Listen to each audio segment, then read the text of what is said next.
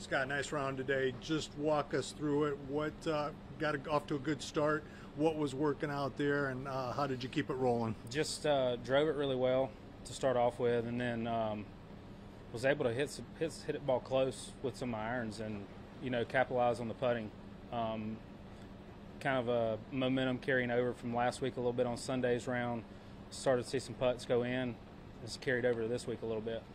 So did you change anything, work on anything between yesterday's round and today's round that was different?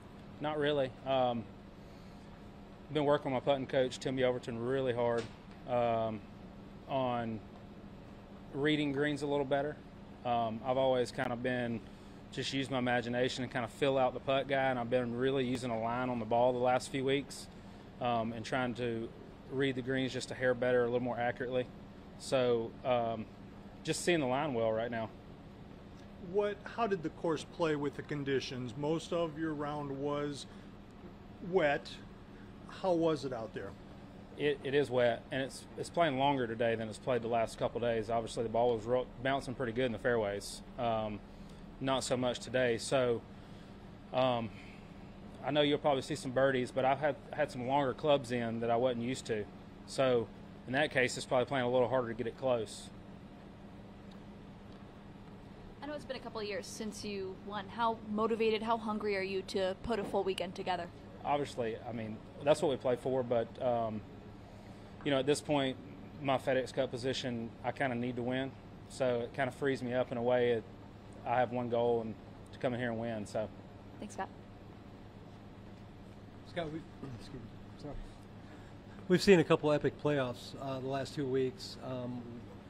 Not a lot of separation out here today. What's it going to? How do you separate yourself from the bunch? And what's the mindset tomorrow? Just birdie, birdie, birdie? Yeah, I mean, I think you're going to have to make a bunch of birdies again, especially if we get some more rain overnight, soften it up. You're going to have to be in attack mode here. Typically, it's at least 20 under par or a little more. So, for me, that's another 7 for tomorrow if you look at it that way. You're familiar with this golf course. There's been a lot of volatility on this back nine stretch. What about this particular this design and the way these holes set up creates those kind of really exciting finishes on Sundays? I think it's awesome that you got a drivable par 4 coming in and kind of a short par 3, a reachable par 5, and then 18 is a pretty tough hole, depending on where your tee shot goes. So I think that's what creates the excitement. Some of the holes that tend to play easy in the course of the week have been bogey holes for content people coming down the stretch near the lead on Sundays here. Is it just the pressure a little bit? Do you think that I would think it definitely plays a role. Typically the last hole on a golf course is arguably the toughest hole coming in most of the time. I think a little bit of that, a little bit of pressure.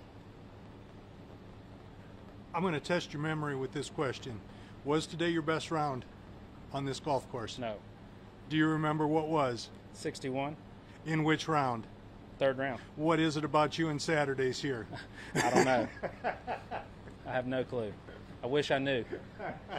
Yeah, that was my question. 7 years ago that took place. Does that feel like an eternity? And are the memories kind of popping into your head right now based on your performance today? Yeah, I mean, I was thinking about that today a little bit, but it does feel like a long time ago. But I was just trying to keep it going today, just trying to make a bunch of birdies, and I kept pressing myself to keep making birdies, keep making birdies. It's a game about perseverance, isn't it? I mean, every week's different, but, today was just the way it fell into place. You got to feel great. Yeah, it does. I mean, it's been a tough year, but, I've been trying to stay positive. I got a good team around me saying just keep doing what you're doing, obviously the talk. But you just never know when it's your time. Thanks.